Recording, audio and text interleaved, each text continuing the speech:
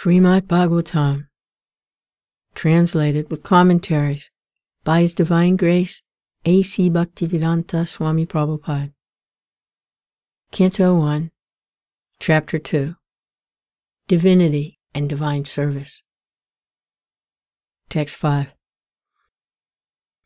O sages, I have been justly questioned by you. Your questions are worthy because they relate to Lord Krishna, and so are of relevance to the world's welfare. Only questions of this sort are capable of completely satisfying the self. Purport. As it is stated herein before, in the Bhagavatam, the absolute truth is to be known. So the questions of the sages of Naimisharanya are proper and just because they pertain to Krishna, who is the Supreme Personality of Godhead, the Absolute Truth. In Bhagavad Gita, the Personality of Godhead says that in all the Vedas there is nothing but the urge for searching after Him, Lord Krishna. Bhagavad Gita 15:15. Thus, the questions that pertain to Krishna are the sum and substance of all the Vedic inquiries. The whole world is full of questions and answers. The birds, beasts, and men are all busy in the matter of perpetual questions and answers. In the morning, the birds in the nest become busy with questions and answers. And in the evening also, the same birds come back and again become busy with questions and answers. The human being, unless he is fast asleep at night, is busy with questions and answers. The businessmen in the market are busy with questions and answers, and so also the lawyers in the court and the students in the schools and colleges. The legislators in the parliament are also busy with questions and answers, and the politicians and the press representatives are all busy with questions and answers. Although they go on making such questions and answers for their whole lives, they are not at all satisfied. Satisfaction of the soul can only be obtained by questions and answers on the subject of Krishna. Krishna is our most intimate master, friend, father or son, and object of conjugal love. Forgetting Krishna, we have created so many objects of questions and answers, but none of them are able to give us complete satisfaction. All things but Krishna give temporary satisfaction only. So, if we are to have complete satisfaction, we must take to the questions and answers about Krishna. We cannot live for a moment without being questioned or without giving answers. Because the Srimad Bhagavatam deals with questions and answers that are related to Krishna, we can derive the highest satisfaction only by reading and hearing this transcendental literature. One should learn the Srimad Bhagavatam and make an all-around solution to all problems pertaining to social, political, or religious matters. Srimad Bhagavatam and Krishna are the sum total of all things. Text 6. The supreme occupation, dharma, for all humanity is that by which men can attain to loving, devotional service unto the transcendent Lord. Such devotional service must be unmotivated and uninterrupted in order to completely satisfy the self. Purport. In this statement, Sri Suta Goswami answers the first question of the sages of Naimisharanya. The sages asked him to summarize the whole range of revealed scriptures and present the most essential part so that fallen people or the people in general might easily take it up. The Vedas prescribe 2 different types of occupation for the human being. One is called the pravritti marg, or the path of sense enjoyment, and the other is called the nivritti marg, or the path of renunciation. The path of enjoyment is inferior, but the path of sacrifice for the supreme cause is superior. The material existence of the living being is a diseased condition of actual life. Actual life is spiritual existence, or Brahmabhuta existence, where life is eternal, blissful, and full of knowledge. Material existence is temporary, illusory, and full of miseries. There is no happiness at all.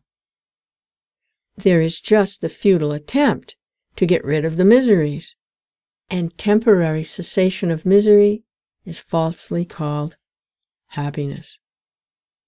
Therefore, the path of progressive material enjoyment, which is temporary, miserable, and illusory, is inferior. The devotional service of the Supreme Lord, which leads one to eternal, blissful, and all-cognizant life, is called the superior quality of occupation. This is sometimes polluted when mixed with the inferior quality. For example, adoption of devotional service for material gain is certainly an obstruction to the progressive path of renunciation. Renunciation or abnegation for ultimate good is certainly a better occupation than enjoyment in the diseased condition of life. Such enjoyment only aggravates the symptoms of the disease and increases its duration. Therefore, devotional service of the Lord must be pure in quality, that is, without the least desire for material enjoyment. One should therefore accept the superior quality of occupation in the form of devotional service of the Lord without any tinge of unnecessary desire, fruitive action, and philosophical speculation. This alone can lead one to perpetual solace in his service. We have purposely denoted dharma as occupation because the root meaning of the word dharma is that which sustains one's existence. A living being's sustenance of existence is to coordinate his activities with his eternal relation with the Supreme Lord Krishna. Krishna is the central pivot of living beings, and he is the attractive living entity or eternal form amongst all other living beings or eternal forms. Each and every living being has his eternal form in the spiritual existence. And Krishna is the eternal attraction for all of them. Krishna is the complete whole, and everything else is his part and parcel. The relation is one of the servant and the served, and it is transcendental and is completely distinguished from our experience in material existence.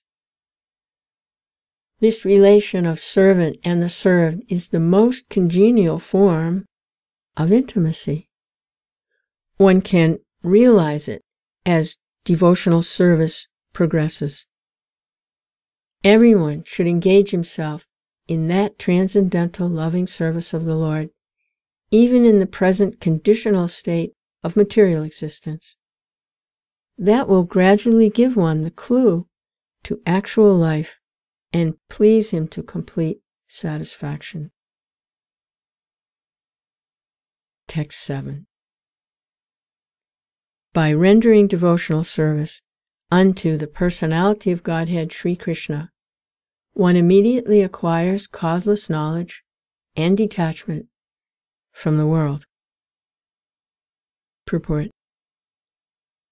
Those who consider devotional service of the Supreme Lord Śrī Kṛṣṇa to be something like material emotional affairs may argue that in the revealed scriptures, sacrifice, charity, austerity, knowledge, mystic powers, and similar other processes of transcendental realization are recommended.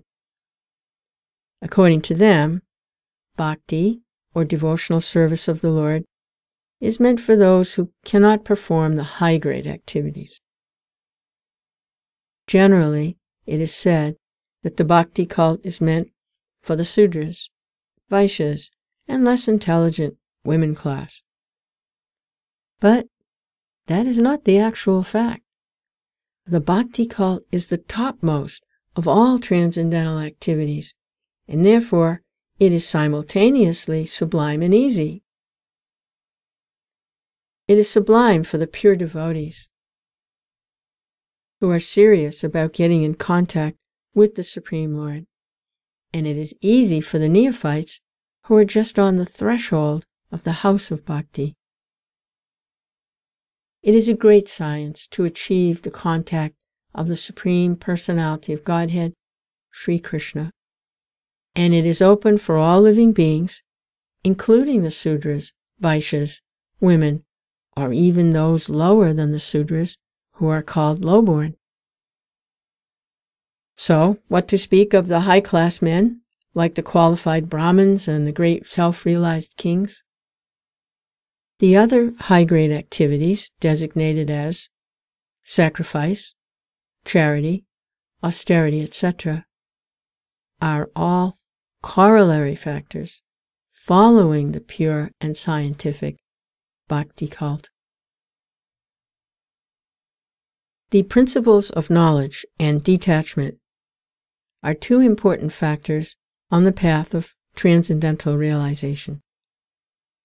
The whole spiritual process leads to perfect knowledge of everything, material and spiritual, and the results of such perfect knowledge are that one becomes detached from material affection and becomes attached to spiritual activities. Becoming detached from material things does not mean becoming inert altogether, as men with a poor fund of knowledge think. Nice karma means not undertaking such activities that will produce good or bad effects. Negation does not mean negation of the positive.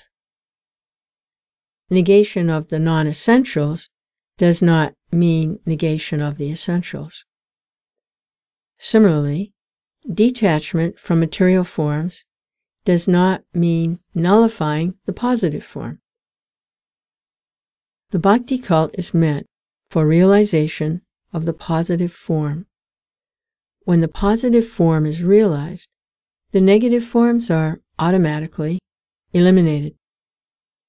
Therefore, with the development of the bhakti cult, with the application of the positive service to the positive form, one naturally becomes detached from inferior things and he becomes attached to superior things.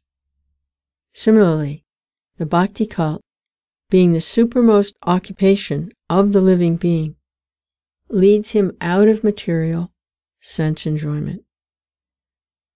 That is the sign of a pure devotee. He is neither a fool, nor is he engaged in the inferior energies, nor does he have material values. This is not possible by dry reasoning. It actually happens by the grace of the Almighty. In conclusion, one who is a pure devotee has all other good qualities, namely, knowledge, detachment, etc. But one who has only knowledge or detachment is not necessarily well acquainted with the principles of the bhakti cult. Bhakti is the supermost occupation of the human being.